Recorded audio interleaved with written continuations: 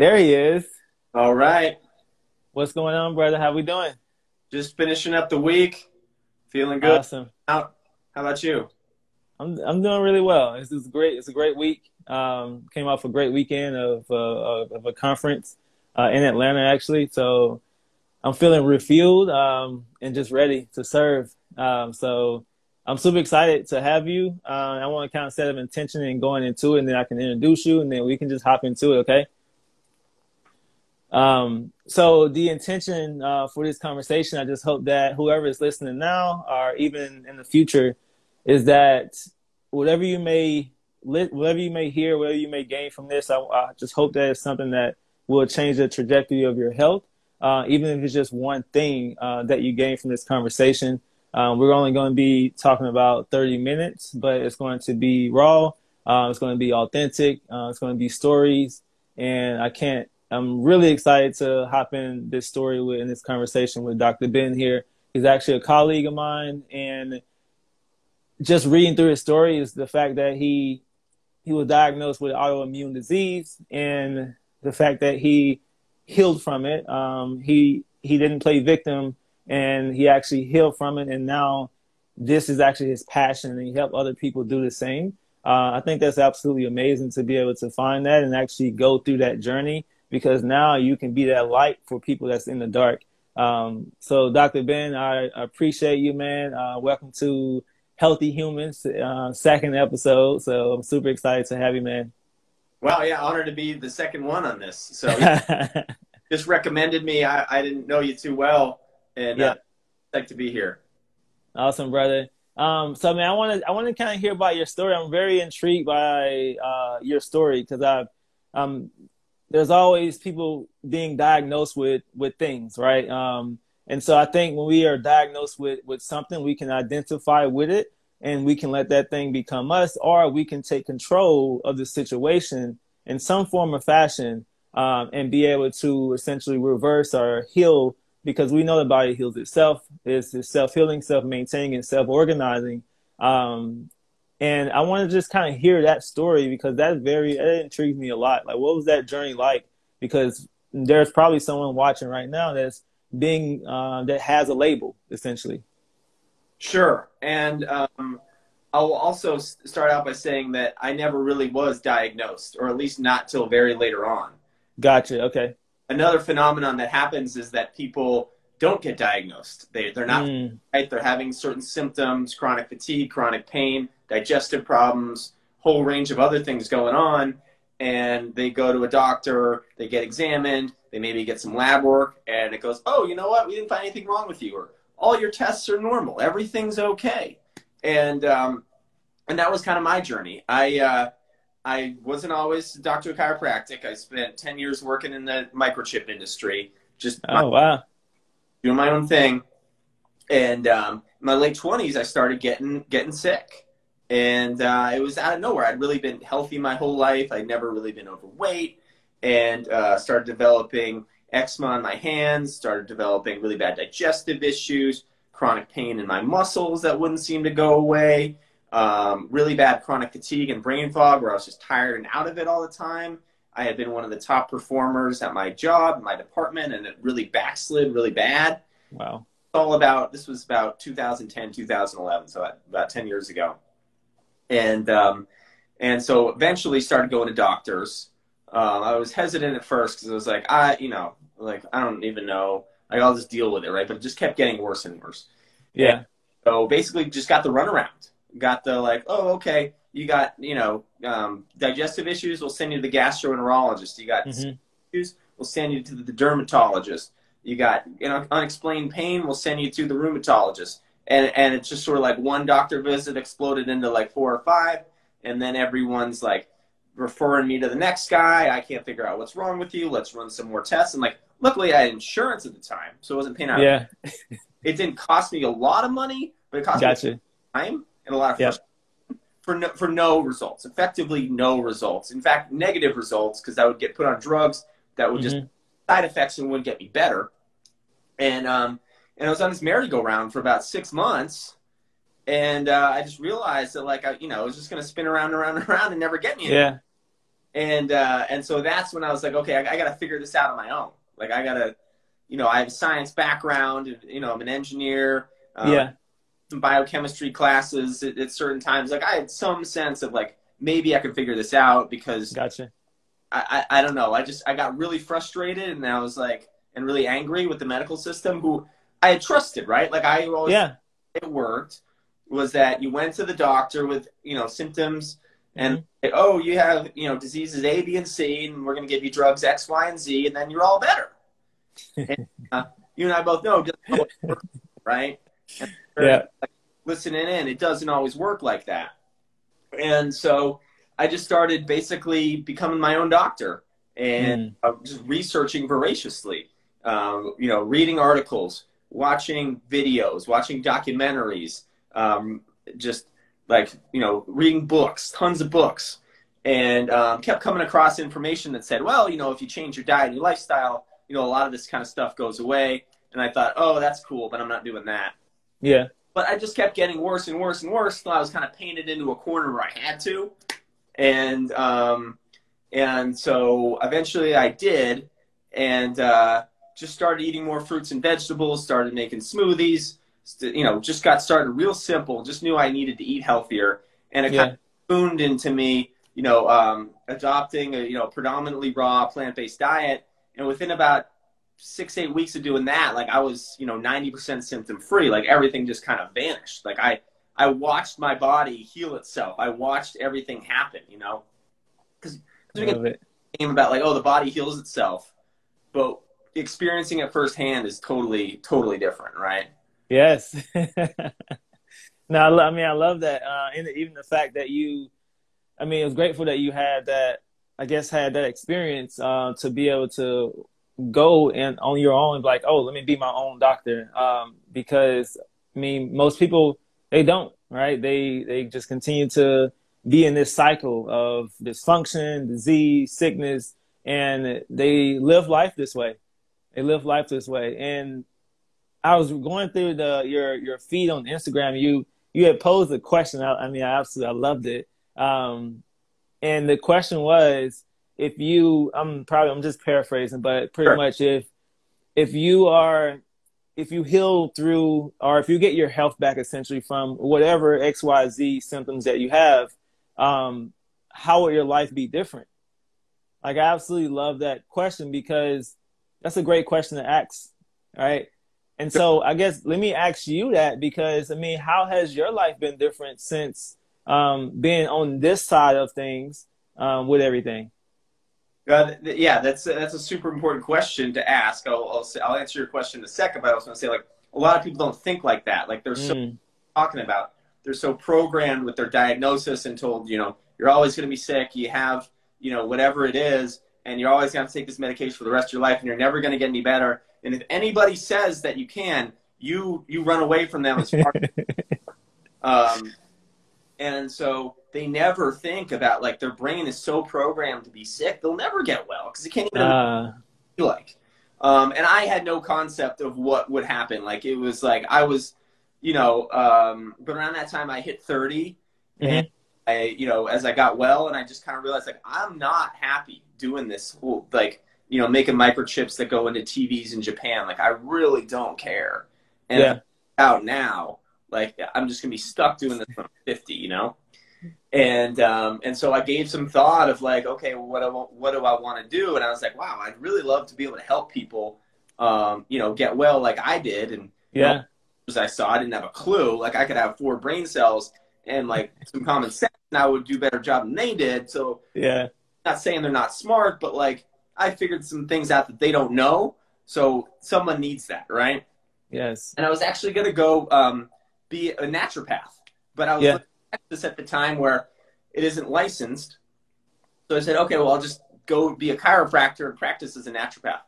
Oh my God, am I so glad that I'm a chiropractor and not a naturopath. Like, personal preference, I am so stoked to be a chiropractor. So now that's basically what I do is I'm just paying it forward. I'm out there, spreading truth, spreading information, helping people change their lives, helping people change their health. Because there's a lot of sick people out there. Get better with drugs. So dudes like you and I got to step up, because otherwise who else is going to do it, right?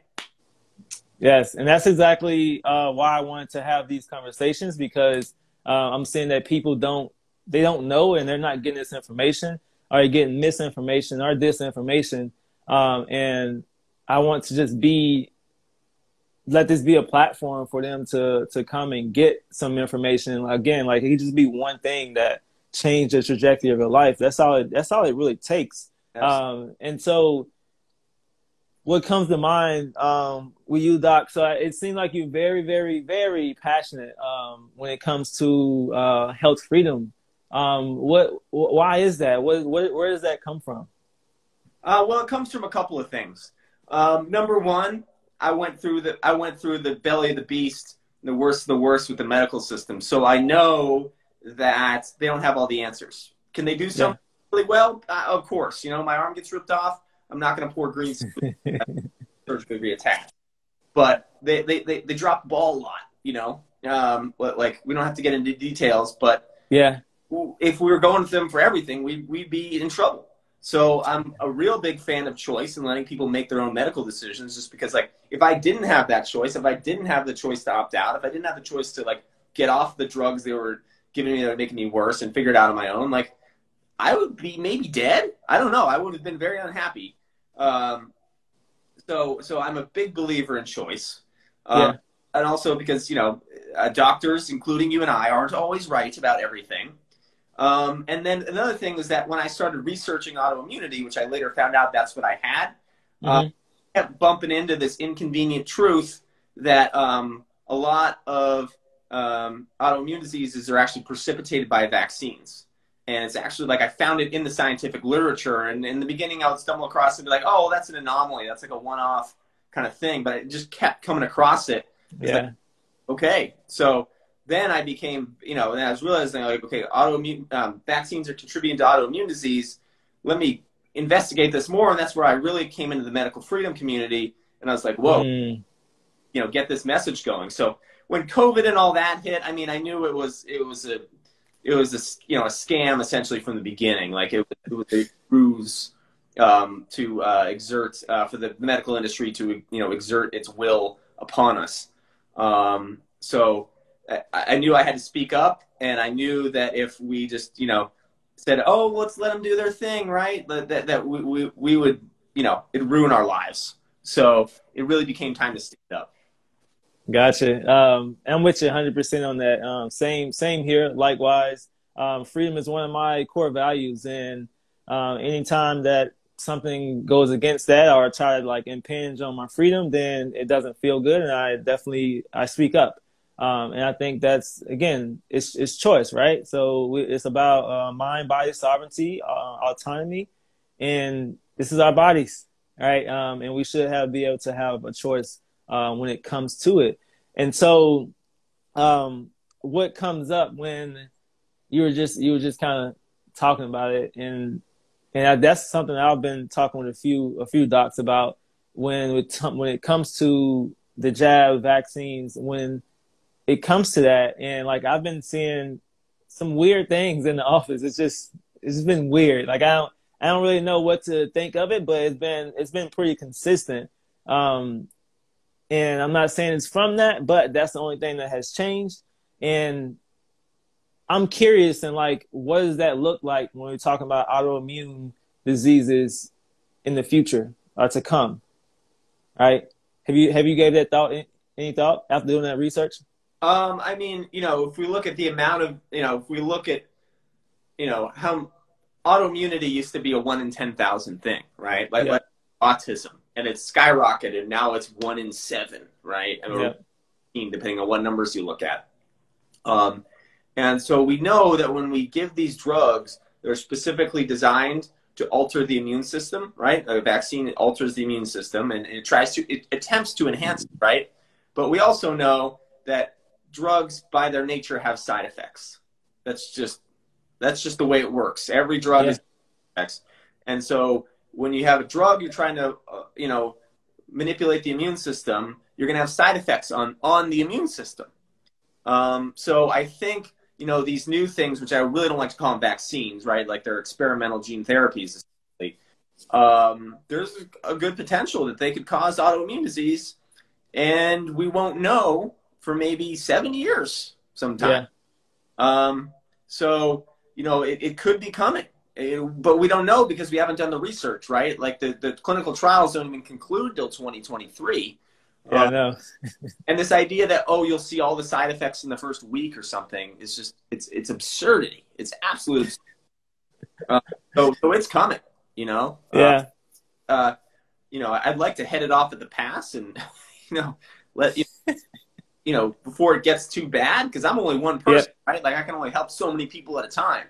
I think, yeah, I mean, I'm scared it's going to get worse. I'm working my butt off to try to, you know, try to get the message out. But yeah, I think to answer your question, yes. Yeah. I mean, that was my kind of my fear of that too.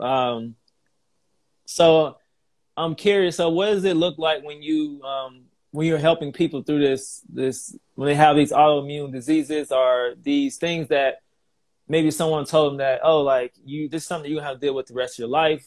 And like dealing with that, because a lot of people are, again, we talk about being in that cycle, and like mentally being in that cycle. And like if you're sick, like you're going to be sick physically too.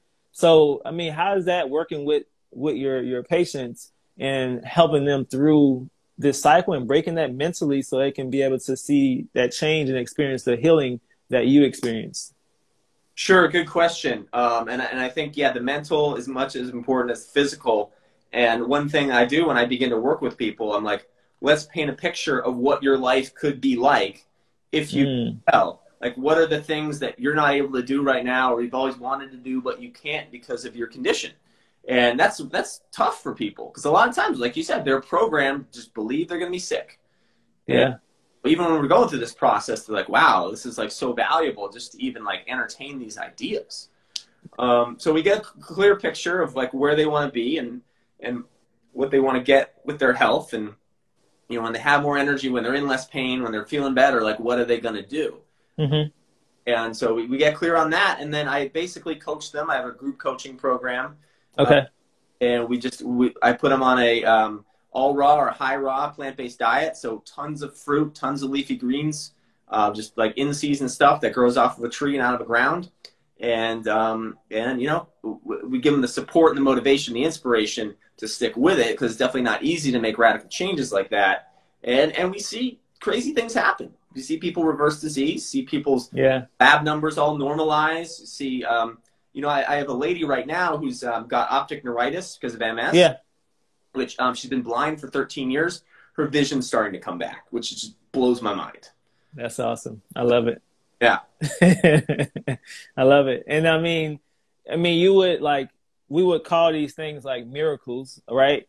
But if we really think about it, I mean, this is the power of the body, right? The healing mechanism that it has, and what we were like born with, and the way it was designed. I think it's really cool when we talk about foods, right? And like, I feel like everything on this planet is put here for a reason, and it's here for us to be able to live with and cohesive with. And when we talk about foods, so how I feel like, how do we get so far away from like these foods and these whole foods, like fruits, vegetables, just these one ingredient things? Like, what do you think the reason why we gotten so way away from that? And we like, it's like I don't know, we make it difficult, we make it complicated. Yep. And I think it's simple, right? Not easy, but it's simple. I agree with you 100%. And I think at some point we just decided that we could improve upon nature, and that we could do better than nature. And that, you know, whether you want to look at it as creation, God's creation, or you want to look at it as 3.5 billion years of evolution and data. Yeah. We're not smarter than either of those things. Like, but we like to think that we are. And so that's part of the problem. And then we just have this problem where we're focused on disease, right? We're fighting disease. You know, we're a cancer warrior. We're an autoimmune warrior. We're fighting with a fight for the cure. And no one's focused on health.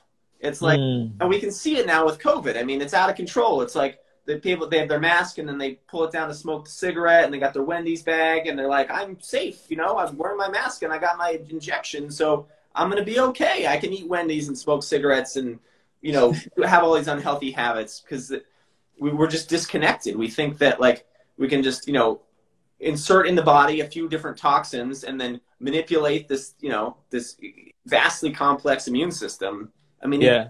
it's hubris. And there's no money to be made.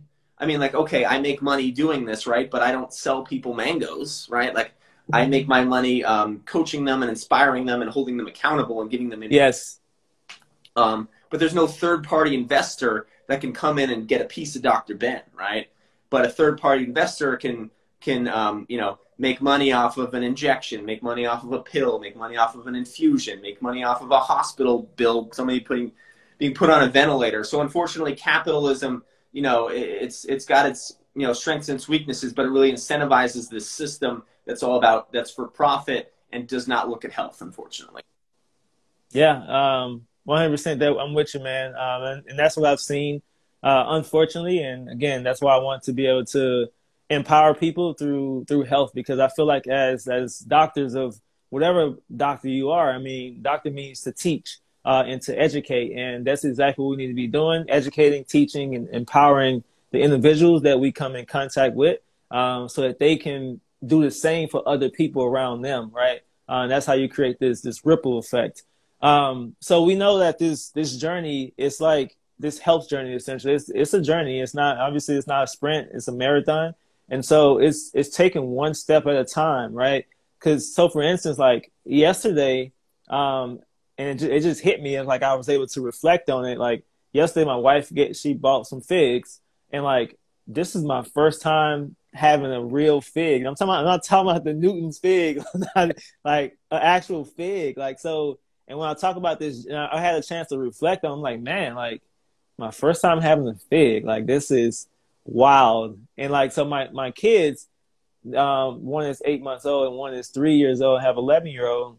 But the thing is, they had figs, they had avocados, like they have these things because I'm in a place where I'm like, oh, I know better, right? So now I can change the trajectory of where they start in their health, right? So I think that's really powerful, and that was a big awakening for me that happened yesterday. And just the fact that this is a journey, like it doesn't stop. And so one step of the way. So if there was one step that you can give someone that will change the trajectory of their life, like what would that one thing be that could do that for them? Well, there's lots of them. I'd say whatever you're doing for breakfast, have fruit for breakfast instead. And whatever's in season right now. So like, you know, this morning I just ate watermelon for breakfast. I had a whole half of a watermelon. Real simple, easy to do, tastes great, gives you energy, and you know, it's one of the healthiest foods you can eat. So that's my one thing. Love it, love it, love it. Yeah, the melons are in season, and I've been trying several melons this season, and they've been delicious. But man, so how can people contact you, find you, see your work, see what you're doing? Where can they find you at? Sure. So it's my name on pretty much everything, Dr. Ben. I know it's really hard to spell, but it's that on Instagram, on YouTube and Facebook, you know, on these platforms, as long as they'll keep me. I'm sure we're all eventually going to get the boot. And then drbenulis.com is my website.